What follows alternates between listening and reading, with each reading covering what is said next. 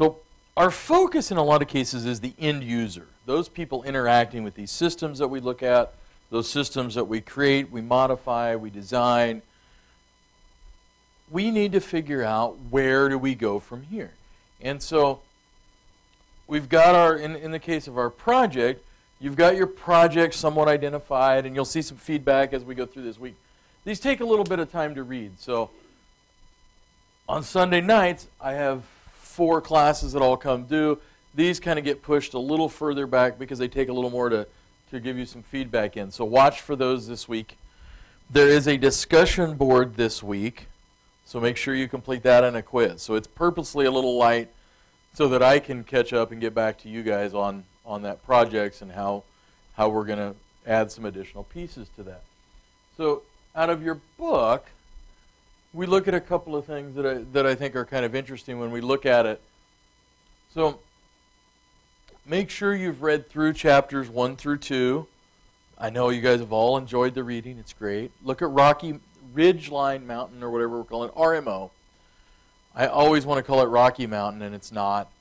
So we are looking at that idea of this, how do I deconstruct and start looking at from the user's viewpoint. And so one of the things that we do are these idea of user stories. And so that template that you see on there, as a blank, I want to blank so that blank. So it's not a game of apples and oranges or whatever that game is. But as a, maybe you're working in a call center and they're doing data entry. So as a data entry person, I want to enter credit cards so that I can do it quickly. So these are very quick ways we can start looking at that end users of what they want to do. So this gives us ideas then for the end goal of where we're headed to. Now, in your own project, depending on the system, it may be different in who's looking at it, because that end user may well be the owner of the company, but it may also be you actually get to interact with, and hopefully with, if the company has a couple of employees, you interact with those employees, because the perception and knowledge of that employee is often different than the person who does the managing or owns the organization. And you've all probably already been in that situation. You're working somewhere and you go, man, I know more than the owner of this business does. Or you're working at Walmart and you go, man, I really know more than what Walmart does. So we want to get that end user knowledge. So this for an example. So as a shipping clerk, I want to ship an order as accurately as possible as soon as the order details are available. So one sentence says, this is what I want to accomplish. So how do I get there? So a couple of things that they've looked at, and this is probably by no means exhaustive.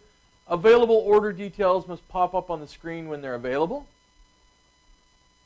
A portable display and scanning device, and we've all seen those in warehouses, or if you see the UPS guy come to your house.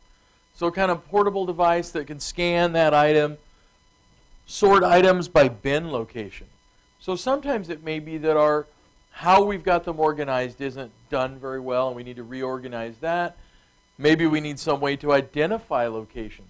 And so a really great way of company that does things like bins and is a really great example of how that can be really well done if you go to IKEA.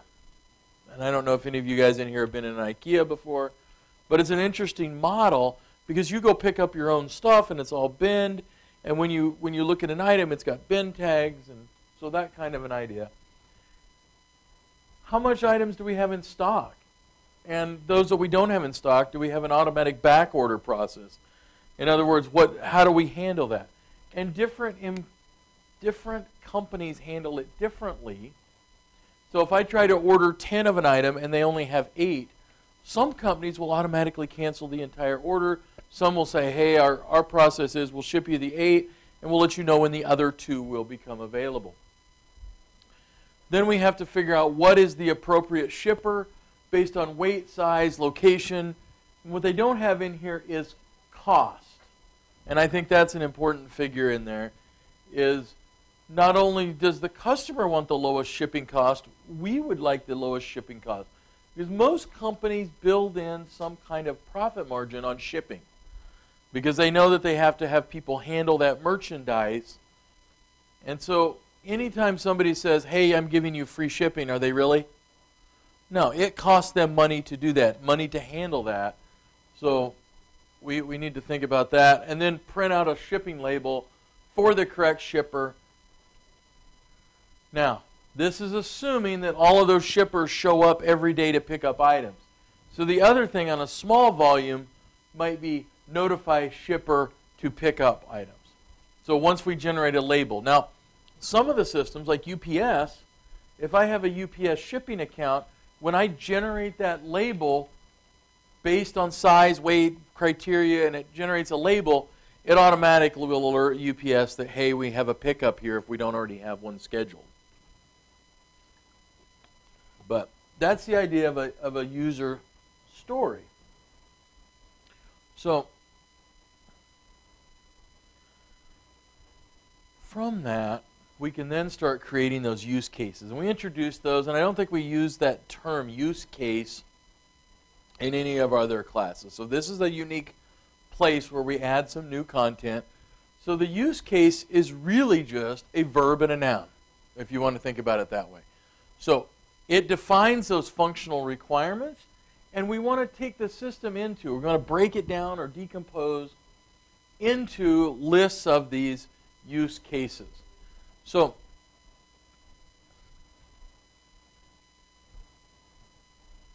we do this all over industry, whether it's in information systems, whether we're looking at a business office. So here, for example, we took that user statement. I need to ship items, track shipments, and create a return. So that really is 3 different pieces. And so we try to break them down into, if you want to think about it, a single set of activities, or a verb and a noun. So do something is the easiest way to do it. So here's our user. So when we think about these from different personnel. So here are RMO, a customer that's a potential customer. What things do they do? So if I go to Amazon, I search for an item. I fill a shopping cart. Oftentimes, the way I decide which product I'm going to buy is view product ratings in those rankings, right? And I know a lot of us are really guilty about that. And in fact, Amazon even gives us the ability to select only items that have a 4 out of 5 stars or whatever ranking we want. The shipping personnel ship items, track shipment, create item return. So very simple ways we can break those down into small enough pieces that we can handle figuring out how to implement them and looking at it. So part of that we have to do is we have to figure out who is going to use the system. Who are all the people that are going to use the system? What classifications of users are going to interact with the system? So is it just business sales analysts or whoever's in our list? No. We need to figure out all the potential users. And one of the things that often comes out of this is we find out that there are people that would like to use a system, they would like to be involved in this, but they don't have access. And I'll give you an example here at our college. In theory, my understanding is we have a CRM, or Customer Relationship Management System, in the admissions office. But that data doesn't share. We didn't buy it with enough licenses so that it could extend to faculty and staff and other people who also interact with prospective admission students. In a great utopian world, when we get a request about a student, we would be able to see when they got contacted. We made contact notes about how their visit went, and all went into one big system. But we're not, right now, users on that system. So that's why when you look at this is a great idea of thinking about, hey, maybe there's a group of users who aren't already there. So let's go back to an example that I know was done several years ago, that of a hotel. That hotel had a manager and some data entry people that were in the front that handled the front desk, but they actually did all the time clock activities for all the maintenance and everybody else, instead of letting those users interact directly with the system. And so it led to some additional overhead. So if I'm working there cleaning rooms, I kept my own little timesheet, then I had to go turn that in, and somebody else had to take that timesheet and then put it into their system. So we had that overlap where maybe what we really needed to do is find all the potential users that were in there. So then we need to identify those users. Where do they fit in this functional role? And then in some cases, we also break it down by what their level or their organizational level. So a lot of organizations are broken down very strictly into different hierarchies, and so we may need to do that. And then this gives us that ability to grab those individuals, and we can start setting up things like interviews or surveys or other tools that we can find out what do they think they could add, what are their goals when they use the new system and the old system, what are their goals in it. And that's where we start finding out that there's a lot of these things that maybe we missed. That, we created a system, and the CRM system works really great, except the most common thing people do in there takes 4 screens in. Can we bring that up to the front? Or maybe it's a bank system, and the thing that the banks do the most commonly, somebody comes in and cashes a check, is buried in menus and not easy to get to. They have to go through, oh, I don't want to do a money order. Nope, I don't want to do this, and they have to get to there. So these user interviews, these end user interviews, are really a great tool to get there.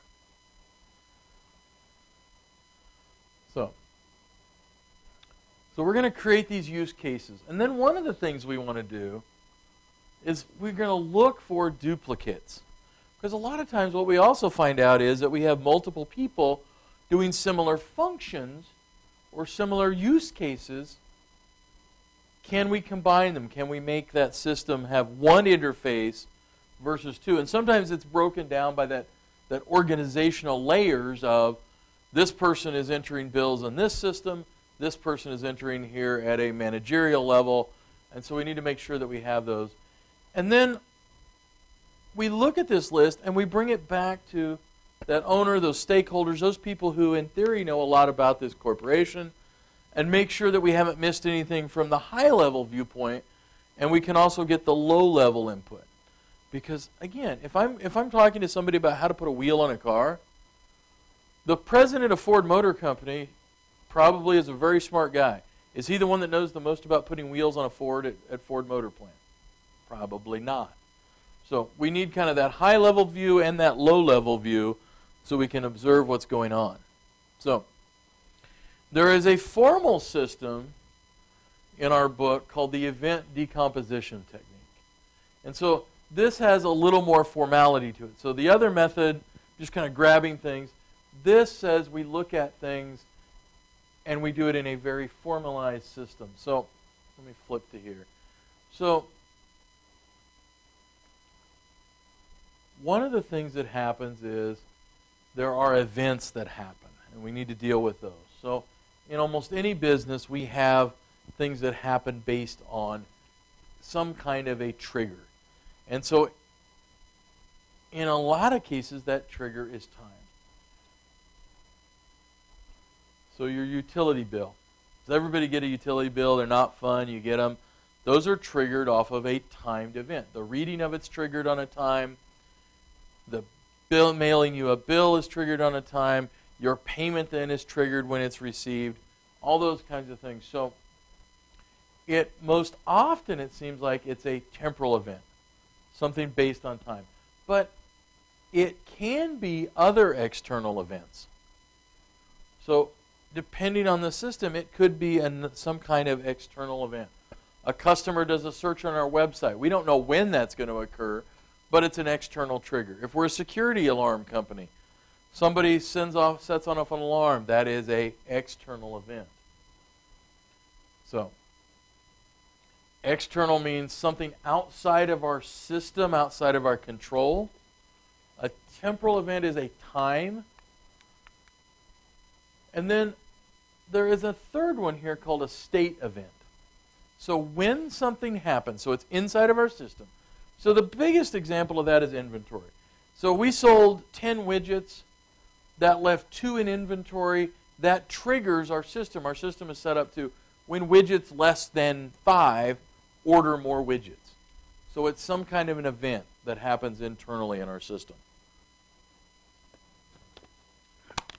when employee XYZ hits 1,000 hours, they get a bonus, maybe, or something.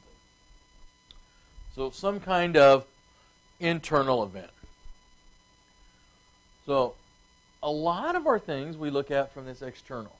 So customer buys a product. We don't control that. We hopefully can influence with our sales and marketing and other tactics, but we don't control that. So we need to make sure that that event goes smoothly. And so part of that is, so external agent wants to know about the product details. So we have that available information. So we have those pieces available. We also need to know if things change. And a lot of times we get frustrated. Sometimes we go to check out and it says, hey, is this still your current address?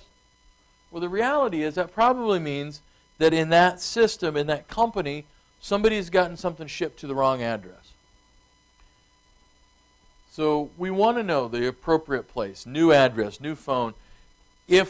Even if those customers don't complete that transaction, we want that new information so that we can send them mailings. Maybe we want to contact them further. So, and then we need external events from, in this case, we're selling products. How do we get that external event information? So, hey, I want to sell widgets, but now the company that produces those widgets for us has changed models or changed production. And so some way we can keep track of what's going on there. And so when we look at RMO, that's kind of what we're looking at, is that overall piece of how do I manage those external events. So internal outputs. So a lot of times these are based on time. So reports. Yuck. Things about reports, generally on some kind of basis every month, maybe quarterly. So we look at here, admission reports get triggered and sent to us about how are we doing with prospective admissions, because that's very important to us. So other things like payroll. Doesn't everybody like to be paid? We forgot to turn on payroll. And in fact, as working in this field that I've been in for a while, the worst thing you can ever do to any company, screw up the payroll, and you will be beaten severely. Not kidding. Payroll is important. People want paid. Then, in addition, there's federal and state laws about making sure you get people paid on the agreed upon time. So it can get pretty ugly. If you don't get people paid, life's going to be bad. So other things, like you may want to send out bills, reminders. You may want to send out payments. All those kinds of things go external, and a lot of times those are based on a timed statement also. So you can break up internal and external, where that stuff goes. So this kind of gives us an example of what's going on. So our stuff, everything external, is wonderful. So here's our customer. He thinks about getting a new shirt. And I hope he's not buying that exact shirt because it's pretty ugly.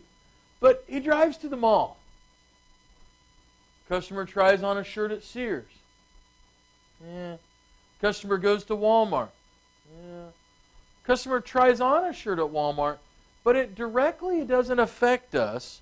So nothing is changing on our system until that customer buys the shirt. When they buy that shirt and we're Walmart, now our system, something has actually initiated a change. Now I will say it's interesting that they use Sears as an example of a customer walking in and then leaving. Because Sears right now, are they going to be around in another 5 years? Probably not. They are bleeding cash. I'm amazed they made it through Christmas, quite frankly. So this event, so similar, customer wants something, wants to look at it, but notice customer requests a catalog. That's going to trigger something in our system. Customer checks availability. So if they log into our website and they check availability, that triggers an event. Customer places an order. Well, that's certainly going to trigger an event. Customer changes or cancels an order. Ooh. Maybe they increased how many shirts they wanted. Great. We've also gotten to the point where most customers now want to check on their orders, check on the status of that order. So Not only do they want to know that, they want to look at tracking, and they want to know, get an email or a text that, hey, my package has arrived, or where is it, or it's slowed down because of a snowstorm. Maybe the customer goes in and updates their account information. So all of these things affect our system. So it's one set of sequences to a customer, but every piece interacts with the system that we build if we're RMO.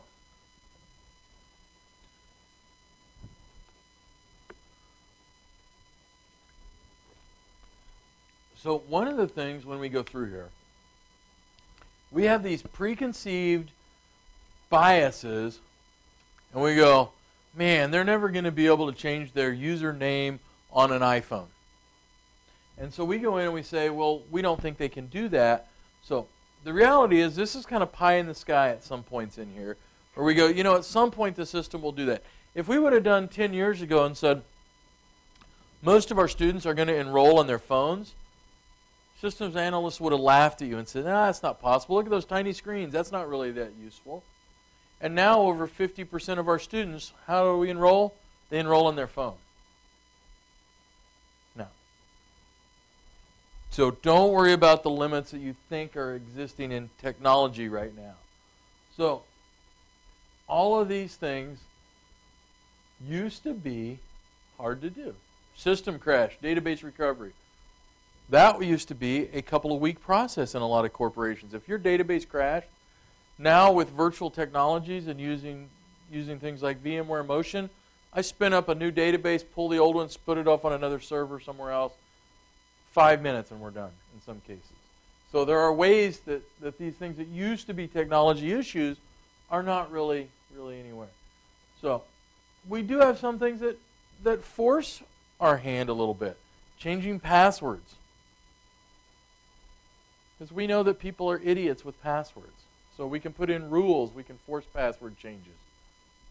We can force two-factor authentication and those kinds of things. So what we want to assume when we go in here, we have that idea of perfect technology. We know that everything is going to work exactly as we intended.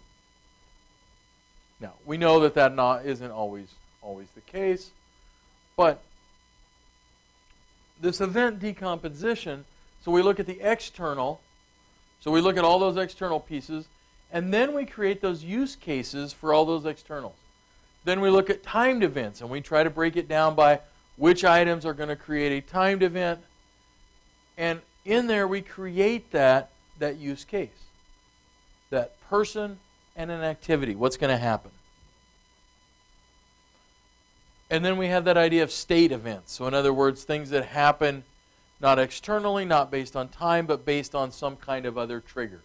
So inventory is usually the one that pops up the most, but there are hundreds of other ones. So even if I'm building a system that interacts with my building, which is getting more and more common now that we have that Internet of Things, a state event might be somebody opens the front door and suddenly lights and air conditioning come on in the room. So if I'm doing a hotel, that one's actually becoming very real. If you've checked into a hotel recently, in a newer hotel, is the air conditioner running when you walk in the room? Are the lights on? They're all computer controlled, and they don't even turn on the HVAC system until they sense occupancy in a lot of cases. They're trying to save money, and they put that in there. So that state event, anything that's going to change, not based on a specific time, but it's internal to us. So we need to figure out how we're going to break them down. And so one of the things that comes up is most of you have had project management already. And in fact, we talk a lot about those pieces in project management. You were tasked with breaking down projects. Well, this is very similar. You're breaking them down into small enough ideas that we can both implement and quantify them. So here's an example written in the easy-to-read pink. So use case is create a customer account. Well, we all know what that's going to do, but we need to figure out who it involves. New customer account data. So somebody creates a new customer account. The system then is going to assign it an account number, create some kind of a record, and it creates an account record for that. So when you go in and you create that customer account, these are the things that happen in the back end then to support that. If I need to look up a customer, so whoever it is, whether it's internal or external, enters a customer account number, and the system retrieves and displays customer and account data. So from an external viewpoint, most of the times it'd be enter a username, your email or something else, and you can look up your information. Process account adjustment. So our ordering process didn't go very well. Maybe there was a price change, maybe a back order change, something. The actor enters the order number, the system retrieves it, we can manipulate it, and then it creates not only a new record, but a transaction record. So in other words, we're keeping a rolling log of those kinds of changes. So we can go back in and look and see that, yeah, Amber went in and changed the quantity on that order. So even from the accounting standpoint, when we talk about user controls, this is really a great area to start thinking about, oh, anytime we make adjustments or changes, do we need to make sure that there's some kind of accountability in that? So what if we were able to make the change, so we said, yep, we're going to change from a quantity of 10 to a quantity of 8, but we're going to pick on Amber because she's sitting here. Amber's kind of sneaky and has figured out that she can refund that money into her own account instead of another customer's account. Do those kinds of things happen? Yeah. So those transaction logs get pretty important. So here's an entire list of some use cases then. And so part of this is identifying who does these. So search for an item.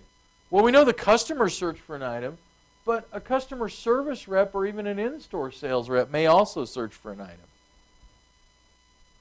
Create a store sale. Well, in-store sale is going to be that store sales representative is going to be the actor. A phone sale is going to be that customer service phone rep. But check out a shopping cart, so now you're on the online piece, that's going to be that customer. So identifying who the actors are in some of these and making sure that it's all written down and documented gets to be an important part. And that's the sad, horrible part of all of these. That documentation piece is really the nuts and bolts behind there. It's the tedious piece of this. So we can sit down and brainstorm these, but then documenting it. And different companies have different ways they want to do this. So if you're working without a formal system in a company, you may be creating the formal system. So here's some more use cases of the order fulfillment. So now we're back on the actually shipping the items. So shipping items, the user is the shipping department. But rate and comment on the product, well, that's really the customer. Maybe suggestions. Review suggestions would be maybe a management order. So you're starting to look at how do these use cases now get assigned. We know that we need to ship a product. Who is responsible for it? How does it work? So now we have another example here of the customer account subsystem. So in this case, it's that how do I deal with my customers? So things like updating an account system, sending messages. So a lot of times what's really popular, we don't have time to wait on hold 30 minutes, but there's a chat system or a send a message feature in a lot of online ordering. Great, now we can send a message. So view mountain bucks, so they have some reward program, how to transfer them back in. So reward programs are really, really handy in a lot of corporations. And in fact, from your other business classes, why would we want to use a reward program? What does it do for us? Well, it does track customers, but there's something else with it. It locks you into that particular... It does. It creates that idea of brand loyalty in a lot of cases. It locks you into that vendor and says, hey, I'm going to give you a discount or some kind of product, and you're going to reciprocate by being loyal to me as a customer. Because a lot of us are very price loyal but not brand loyal. And so it's a way to try to incentivize that and convert you from one to the other.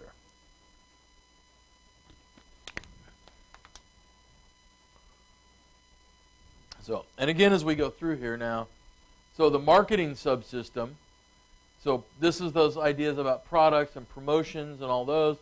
Again, now we see that that's the marketing department or maybe the merchandising department. And then the use cases over here, this reporting subsystem. So we built this system. We need to make sure that it's working accurately, and we need to have a pulse on our company. Now, I will say a lot of companies over-report internally, so we're worried about every day versus a longer-term goal, and sometimes that happens. But if I want to produce a sales trends report, well, the use case says that's going to be the marketing department that has the ability to work as that actor. But some of these produce a promotional partner activity report. Whatever that is, not only can marketing do it, but also management has access to that. And so we have multiple actors in a lot of these cases.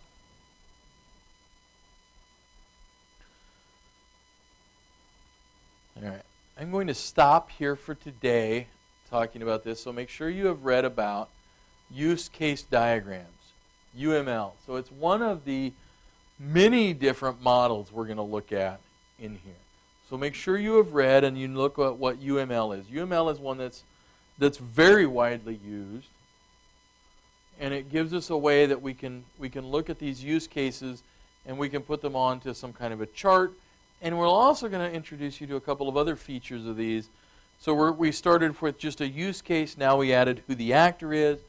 Now we're going to add in that differentiation between that actor and the system, who does what. And you're going to see how we start looking at that. So as a reminder, there is a discussion board this week. That discussion board is about